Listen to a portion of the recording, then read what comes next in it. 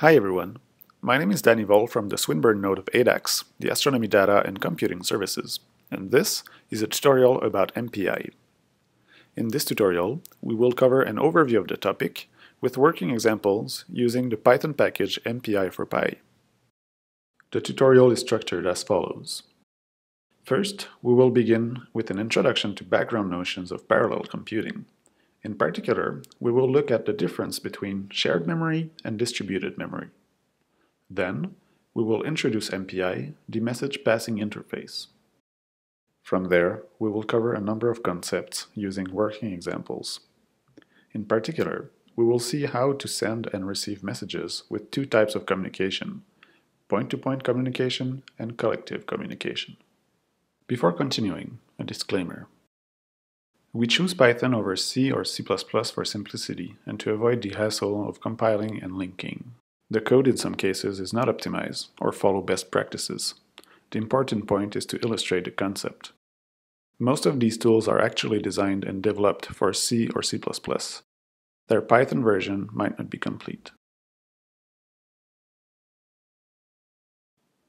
Now, let's get back to the concepts of shared and distributed memory. Imagine you want to put back together a puzzle made out of 1,000 pieces.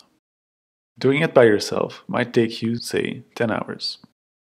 Now, imagine that you try to solve this same puzzle as a team with your friends, all sitting around the table. You can even split everyone into small sub-teams to help coordinate the work. Depending on the size of your team, you will be able to reduce the overall time to solve this puzzle. However, there are things to consider. First of all, given the size of your table, you will reach a limit at which you can no longer fit more people around the workspace. For example, you don't have enough chairs. Furthermore, two teams cannot use the same piece of puzzle at the same time. Finally, you may face issues where sub-teams are not communicating well with one another. The main advantage of solving algorithms with shared memory lies in its simplicity. It is easy to use. On the other hand, it has limited scalability. Moreover, you have a high covariance overhead.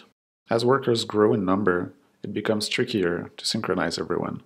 In a computer architecture, shared memory can look something like this, where the workers would be the central processing units, the CPUs, and the table would be the memory. In this context, all CPUs share the memory access. In a distributed memory scenario, each member has its own workspace to work on its portion of the puzzle. In this scenario, the number of tables and chairs is scalable. In other words, we have scalable resources. There is less contention from private memory space. Going back to CPU and memory, in a distributed memory scenario, each coupled CPU memory is connected to a network, allowing each member to communicate with each other. In reality, modern computers have many CPU cores.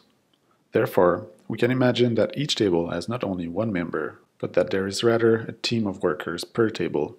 In a computer network environment, it will look something like this. When a team wants to communicate with one another, it sends its message over the network.